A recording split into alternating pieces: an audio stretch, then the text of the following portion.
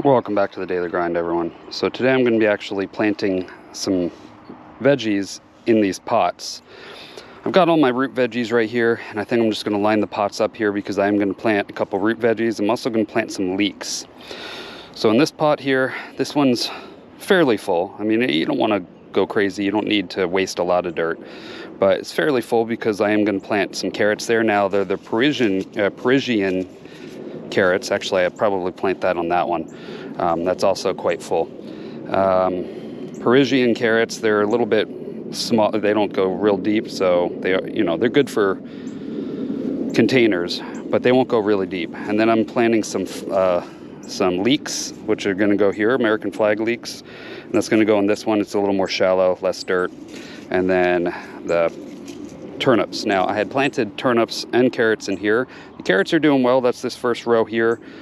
They are slower to grow, but the turnips ended up getting eaten by something, and they're about right here. There's still some there, but I figure I'll just supplement and grow them in here, and it'll be easier to kind of keep them from getting eaten. All right, so this dirt, this is mostly coconut coir with perlite and a little bit of compost, but it's been sitting for, I don't know, about a month, and it's rained on it, so I'm sure a lot of the compost is washed out. There's not as much nutrients, so I am going to add some back in. Now, you don't want a lot of nitrogen for root veggies. This one's a 5-7-3, okay, and there's some calcium in it. So I'm going to sprinkle a little bit of that. Not a lot. I mean, just to give it a little bit.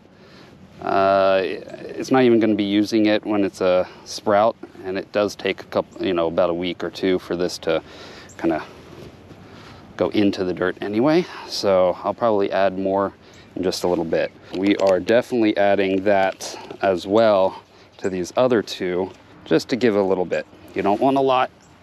We're just going to mix that in.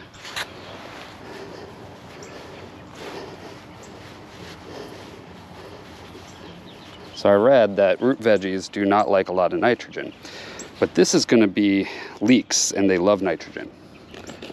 So I'm going to add bone meal. Bone meal is a nitrogen, basically straight nitrogen. If you look, it's 1200. So I'm just going to add a little sprinkle. Not a lot, because they are going to be young. You don't want to burn them, but just a little bit. Add a little boost when they're young. And it's really hard to burn them with bone meal, but bone meal is 0-10-10. And bone meal helps, it's all phosphate, which really helps with growing roots. So if you add these to your root veggies, I think, in theory, that's gonna help give them a boost.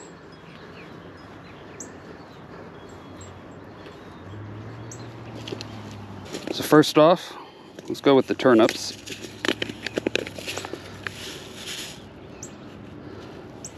Now, turnips need to be roughly around 5 to 6 inches apart. So this is, I would say 5 inches is like this. So we're going to put kind of little holes. You don't have to do it. You could just sprinkle the seed and then thin them out later. We can put one right in the center. And this might be too densely seeded. I don't know, but I'm just gonna put 2 to 3 seeds in each hole. Maybe a little bit more. It doesn't really matter. You just want to make sure you have enough in there. That's all I needed. We're just gonna cover that back up. There we go. And I'm putting the leek in between because leeks, onions, any of the alliums, they tend to get pests away. So if it's right in between, I think the smell will keep the pests away. At least that's the theory. So you want them about 4-inch spacing in the garden for the leeks. So let's just do it the same. No different. Might have to thin these out later, but and I'm learning too. So you guys are coming along with me. We're learning together. But I try to do research and figure this stuff out the best I can. But nothing beats trial and error, so next is the Parisian carrot. So these carrots come with a ton of seeds. So what I'm gonna do is I'm just gonna, and they don't need to be sown really deep, I'm just gonna go ahead and sprinkle them all around, okay? And then I'll thin them out later. And I like the greens, I'll just kind of brush it. But it comes with a lot of seeds, so I'm not really wasting any. I'll still have some for next season. Got to cover these holes back up for the leeks. And finally, we'll just spray these down. Now it rained recently, so the soil is actually a little bit moist, so we're just doing a top dressing of water. I'll see you guys back in a couple days once these sprout, and I'll show you the progress. So I finally have some sprouts.